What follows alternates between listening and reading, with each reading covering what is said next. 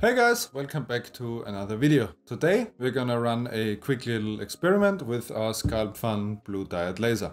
We're gonna test out an assortment of different materials, soft and hard, including leather, wood, MDF and also fake leather, because someone asked for that. And then also carbon steel, stainless steel and some coated pieces like this coated piece of stainless steel. And then also this aged piece of copper on this opener. We're going to test them out for viability. Is it actually possible to engrave, especially with the hard materials? That's going to be a concern. And then also what, if it is possible, what settings should you use and what risks are involved, especially with the fake leather. I think that's going to be a concern.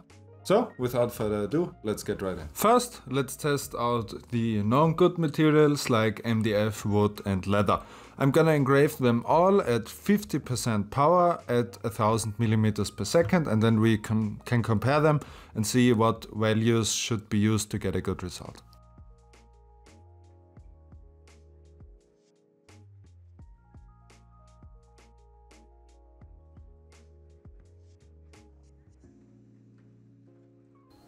So here we are with all the known good materials. Leather, balsa wood and MDF.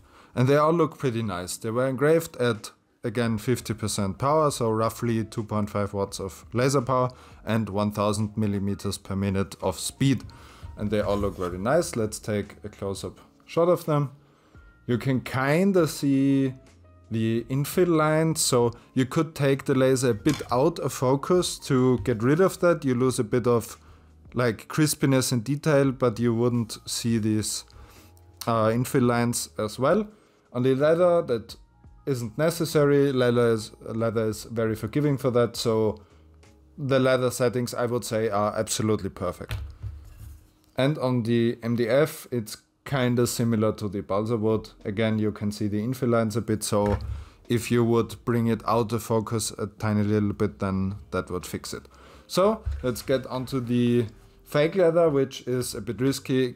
You wouldn't see a lot of the engraving because it's black, obviously, but it's just a test if it's actually possible. But we will need to take care in case the plastic catches on fire.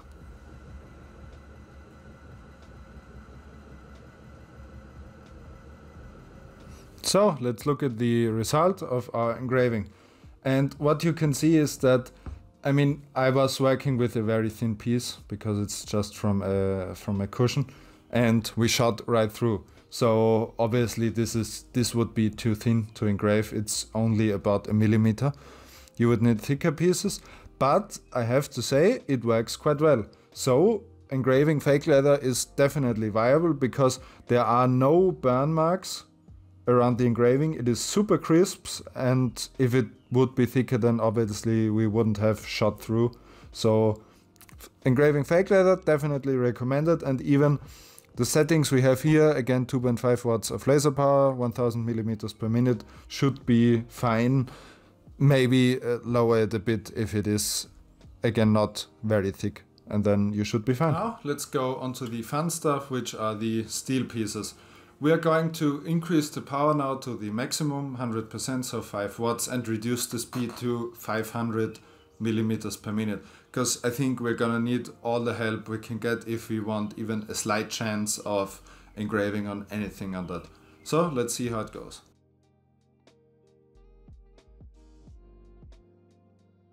The carbon steel is done now, and if you look at it closely, you can slightly see the shadow of something that has been engraved, but if it would focus, you can see there, but if you just run a finger across, it's completely gone. So that was just burned into the grease, if you would focus, and nothing actually touched the steel. So engraving carbon steel is completely out of the way.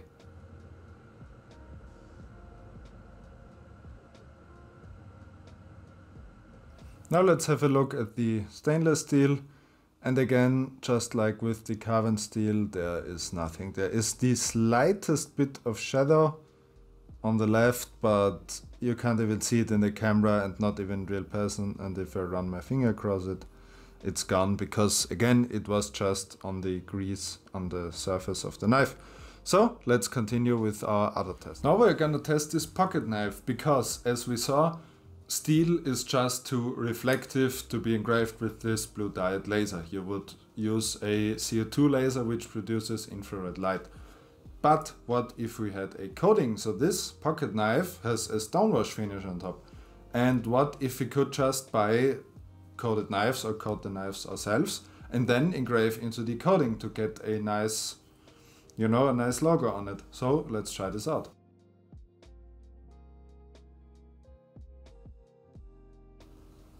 I am happy to announce that we have our first success. As you can see, we managed to put our logo onto a piece of steel. If you would focus, it's very nice. It doesn't like rub away. So we have actually penetrated the stonewash finish that was factory put onto this, and we have a logo on there. And I'm actually super glad that this works because, again, now that means as long as you buy coated knives or you coat the knives yourself, you can use your laser to directly engrave anything you want onto a knife with super high resolution. And that's actually awesome. I'm super happy that this worked. For our last piece, we have this piece of aged copper. This is an Opinel stainless steel ring that I galvanized quite some time ago, and it has now aged and become much darker. So we're gonna try out if we can engrave on this layer of copper to get a logo in. So unfortunately there was nothing with the copper piece. Even the oxide layer on top wouldn't get burnt away by the laser. You can see I had it in this way and there's nothing. You can't even see like some shadow in the grease. So engraving copper, unfortunately, is completely out of the picture. Here we are at the outro. First of all, I think all the results were quite interesting. I didn't think, for one, that engraving fake leather was this painless. I thought it was gonna, like a plastic bag, melt and catch on fire and smell bad and smoke, but it didn't do any of that because, well, it is a laser, so it is super energy dense and it basically just vaporizes it and then it's gone, and the heat has no time to travel to the outer parts that shouldn't be engraved. So that was quite nice.